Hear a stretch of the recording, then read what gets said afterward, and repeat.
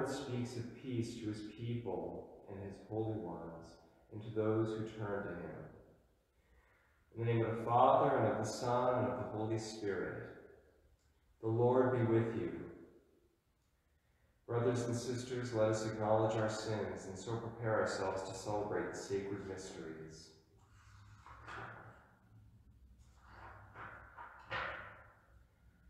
I confess to Almighty God and to you, my brothers and sisters, that I have greatly sinned in my thoughts and in my words, in what I have done and in what I have failed to do, through my fault, through my most grievous fault. Therefore I ask Blessed Mary, ever Virgin, all the angels and saints, and you, my brothers and sisters, to pray for me to the Lord our God. May Almighty God have mercy on us, forgive us our sins, and bring us to everlasting life. Lord, have mercy. Christ, have mercy. Lord, have mercy. Let us pray. Stir up the will of your faithful, we pray, O Lord, that striving more eagerly to bring your divine work to fruitful completion, they may receive in greater measure the healing remedies your kindness bestows, through our Lord Jesus Christ, your Son, who lives and reigns with you in the unity of the Holy Spirit, one God, forever and ever.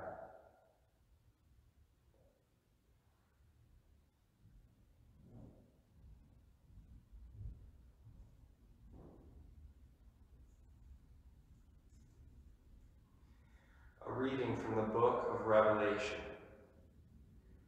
I, John, saw an angel come down from heaven, holding in his hand the key to the abyss and a heavy chain. He seized the dragon, the ancient serpent, which is the devil, or Satan, and tied it up for 1,000 years and threw it into the abyss, which he locked over it and sealed, so that it could no longer lead the nations astray until the 1,000 years are completed. After this, it is to be released for a short time. Then I saw thrones. Those who sat on them were entrusted with judgment. I also saw the souls of those who had been beheaded for their witness to Jesus and for the word of God, and who had not worshipped the beast or its image, nor had accepted its mark on their foreheads or hands. They came to life, and they reigned with Christ for 1,000 years. Next I saw a large white throne, and the one who was sitting on it. The earth and the sky fled from his presence, and there was no place for them. I saw the dead, the great and the lowly, standing before the throne, and scrolls were opened. Then another scroll was opened, the book of life. The dead were judged according to their deeds by what was written in the scrolls. The sea gave up its dead. Then death and Hades gave up their dead. All the dead were judged according to their deeds. Then death and Hades were thrown into the pool of fire. This pool of fire is the second death. Anyone whose name was not found written in the book of life was thrown into the pool of fire. Then I saw a new heaven and a new earth. The former heaven and the former earth had passed away, and the sea was no more. I also saw the holy city, a new Jerusalem, coming down out of heaven from God, prepared as a bride adorned for her husband. The word of the Lord.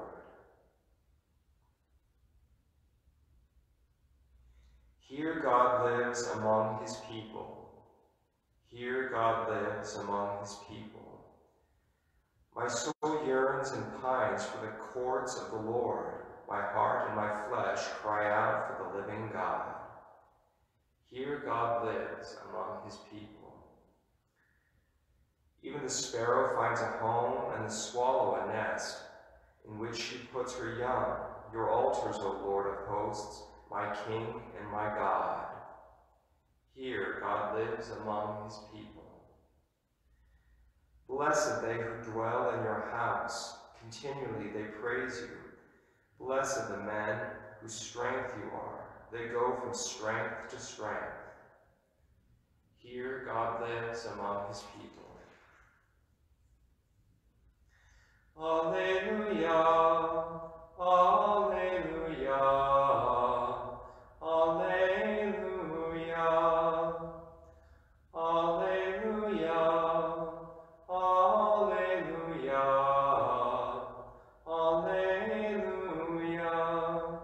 Stand erect and raise your heads, because your redemption is at hand. Alleluia, alleluia, alleluia. The Lord be with you. A reading from the Holy Gospel according to Luke. Jesus told his disciples a parable. Consider the fig tree and all the other trees. When their buds burst open, you see for yourselves and know that summer is now near. In the same way, when you see these things happening, know that the kingdom of God is near. Amen, I say to you, this generation will not pass away until all these things have taken place. Heaven and earth will pass away, but my words will not pass away. The Gospel of the Lord.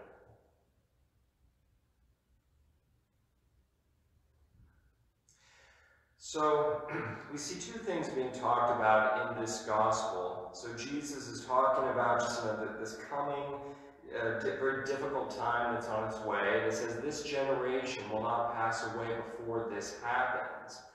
Now, what he's talking about with this generation is the fall of the temple in 70 AD, which indeed many of these people standing there no doubt saw. But as we all know, that the fall of the temple in 70 AD is also a prefigurement of the end of times.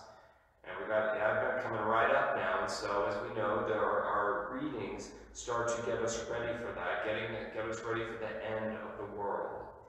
And so a key message we should take from this gospel is Christ is coming, so bear fruit. And, so today is Good Friday, it's Black Friday. And, this is a day that a lot of people, you're not exactly thinking about bearing good fruit. You're thinking about, a lot of materialistic things. And so it can be a real distraction for a lot of people at a time where people are just focused on all the materialism and the buying. And I remember years ago when I was a layman, and I was at the home of the parents of my godson, John and Abby. And so it was the week of Thanksgiving. I think it was like Tuesday or something. I was there at their house for dinner. And I was talking about just Black Friday and how I thought, oh my gosh, people who cram into those malls on Black Friday, you see it on the news.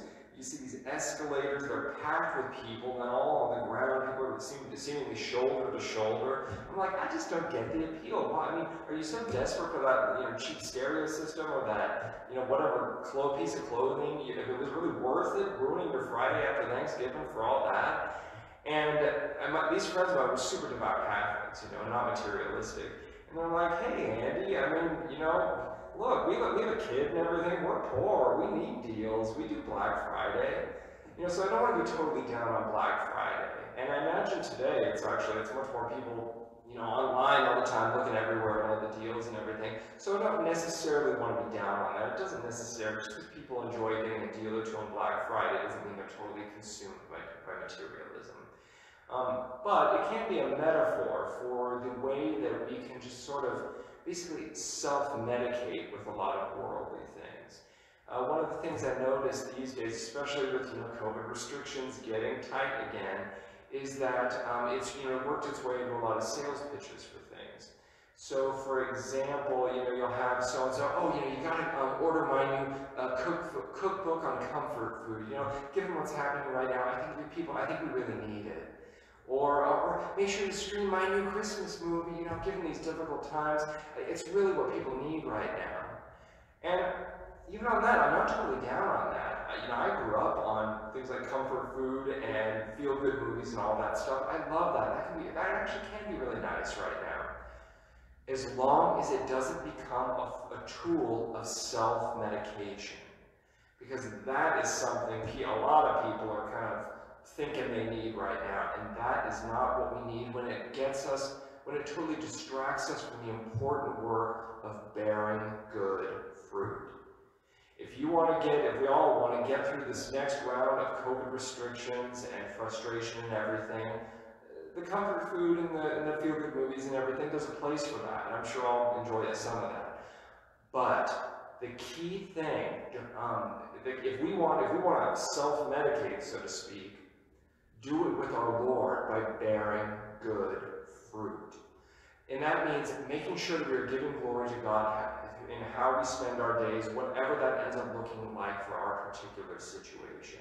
So that's our prayer life, that's how we're treating the people around us, in general, how we spend our time. If we're going to self-medicate, let's self-medicate by bearing good fruit. If we do that, then we are going to head into the Advent season with the right mentality, and we are going to navigate this next round of COVID restrictions in the most spiritually fruitful way we can, and we will ultimately be ready for Christmas when it comes at the end of Advent.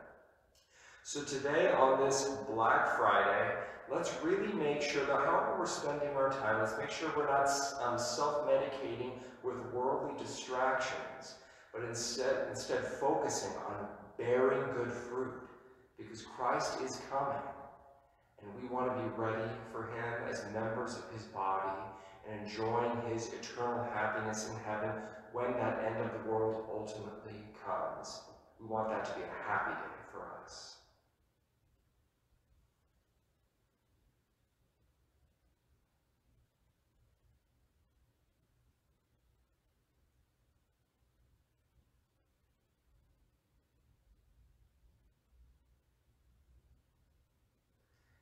Heavenly Father, trusting in your divine providence, we now bring forward our petitions.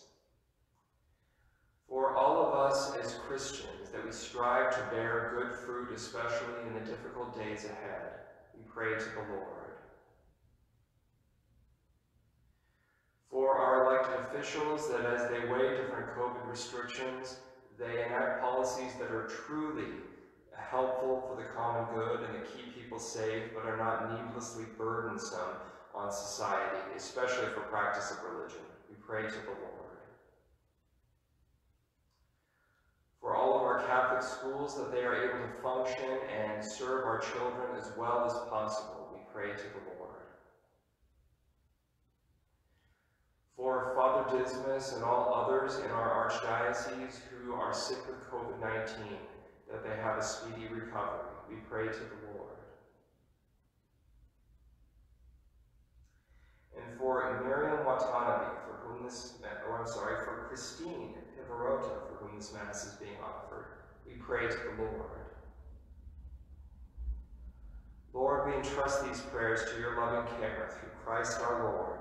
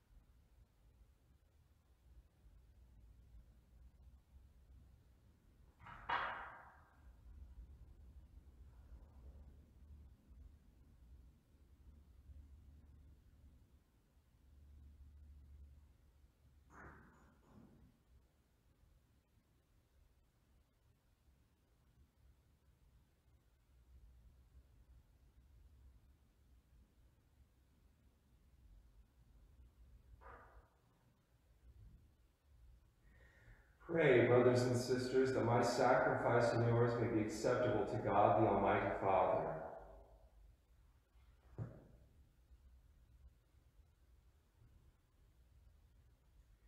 Accept, O Lord, the sacred offerings which at your bidding we dedicate to your name, and in order that through these gifts we may become worthy of your love, grant us unfailing obedience to your commandments, through Christ our Lord.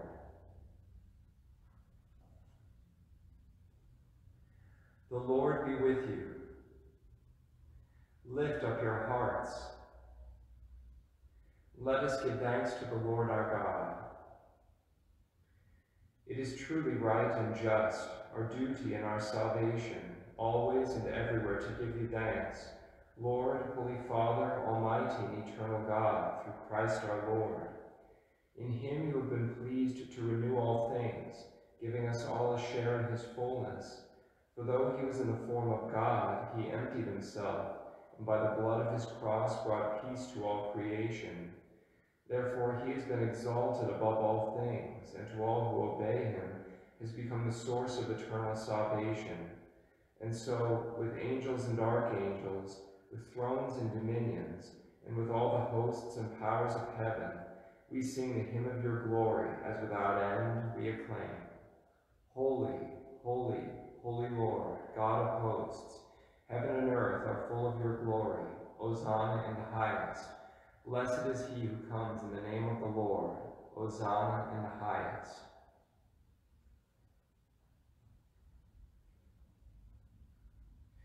To you, therefore, most merciful Father, we make humble prayer and petition through Jesus Christ, your Son, our Lord, that you accept and bless these gifts, these offerings, these holy and unblemished sacrifices, which we offer you firstly for your holy Catholic Church.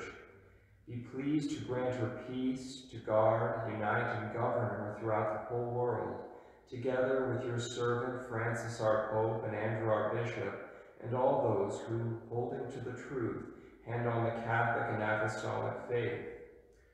Remember your servants, and all gathered here whose faith and devotion are known to you.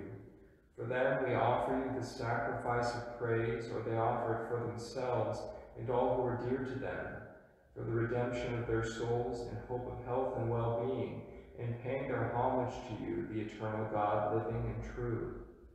In communion with those whose memory we venerate, especially the glorious ever-Virgin Mary, Mother of our God and Lord Jesus Christ, and blessed Joseph, her spouse, your blessed apostles and martyrs, Peter and Paul and Andrew and all your saints, we ask that through their merits and prayers in all things we may be defended by your protecting help.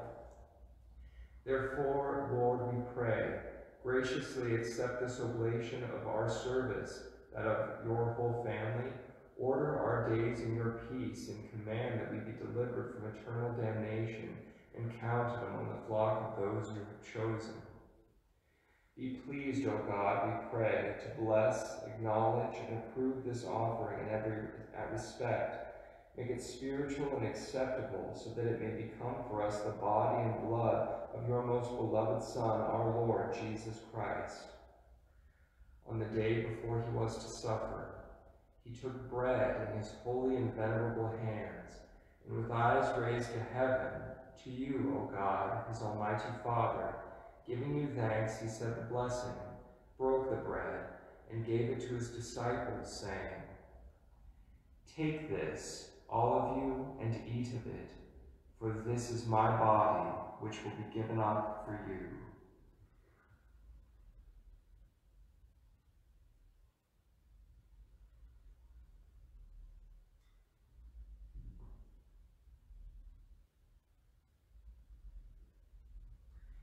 In a similar way, when supper was ended, he took this precious chalice in his holy and venerable hands, and once more, giving you thanks, he said the blessing, and gave the chalice to his disciples, saying, "Take this, all of you, and drink from it, for this is the chalice of my blood, the blood of the new and eternal covenant, which will be poured out for you and for many for the forgiveness of sins. Do this in memory of me.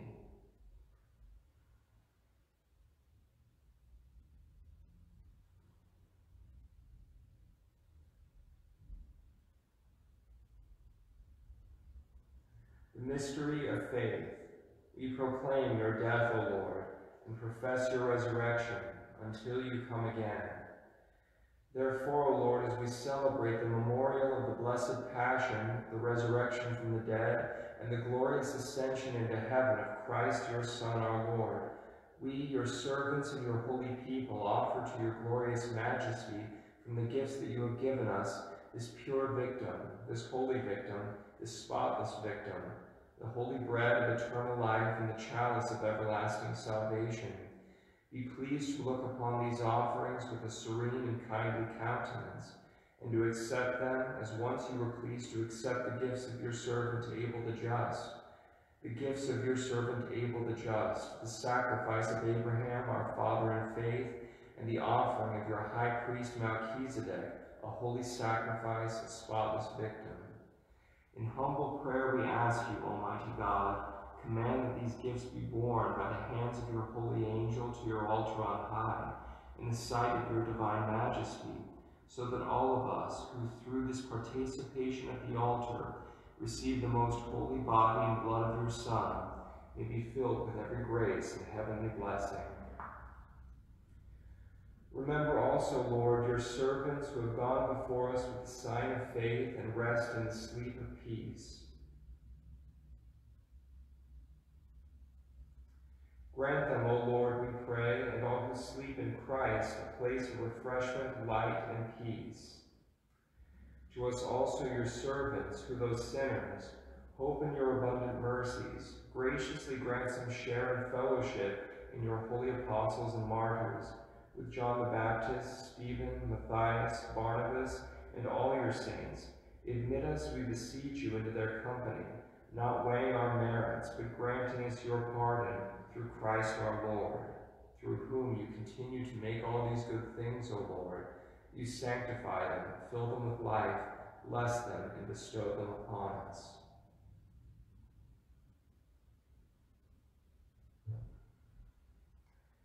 Through him, and with him, and in him, O God, Almighty Father, in the unity of the Holy Spirit, all glory and honor is yours forever and ever.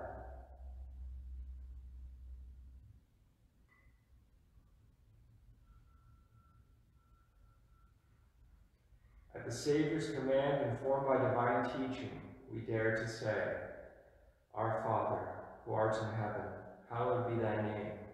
Thy kingdom come, thy will be done, on earth as it is in heaven. Give us this day our daily bread, and forgive us our trespasses, as we forgive those who trespass against us. And lead us not into temptation, but deliver us from evil. Deliver us, Lord, we pray, from every evil. Graciously grant peace in our days, that by the help of your mercy we may be always free from sin and safe from all distress, as we await the blessed hope and the coming of our Savior, Jesus Christ. For the kingdom, the power, and the glory are yours, now and forever. Lord Jesus Christ, who said to your apostles, Peace I leave you, my peace I give you, look not on our sins, but on the faith of your church, and graciously grant her peace and unity in accordance with your will, who live and reign forever and ever. The peace of the Lord be with you always.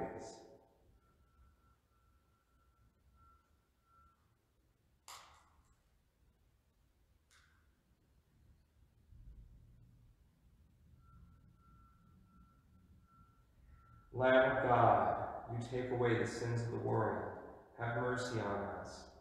Lamb of God, you take away the sins of the world, have mercy on us. Lamb of God, you take away the sins of the world, grant us peace.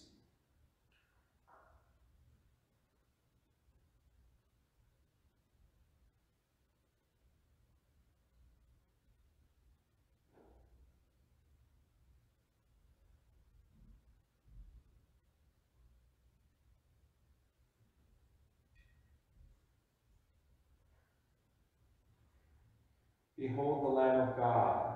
Behold him who takes away the sins of the world. Blessed are those called to the supper of the Lamb. Lord, I am not worthy that you should enter under my roof, but only say the word, and my soul shall be healed.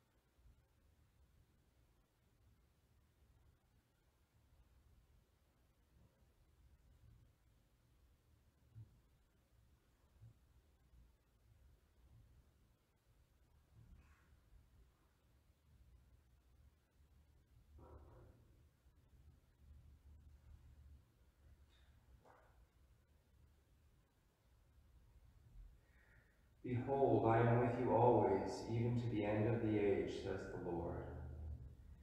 Let us pray.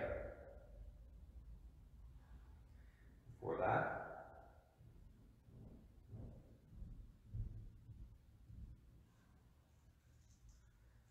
let's make sure we do our prayer of spiritual communion for all of you at home.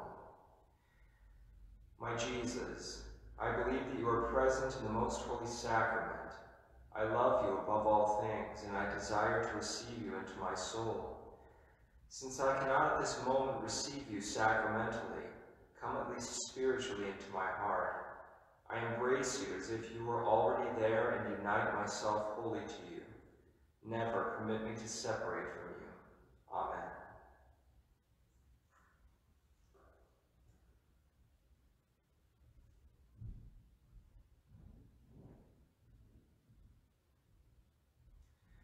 Let us pray. We pray, Almighty God, that those to whom you give the joy of participating in divine mysteries may never be parted from you, through Christ our Lord. The Lord be with you. May Almighty God bless you, the Father, and the Son, and the Holy Spirit. Go in peace.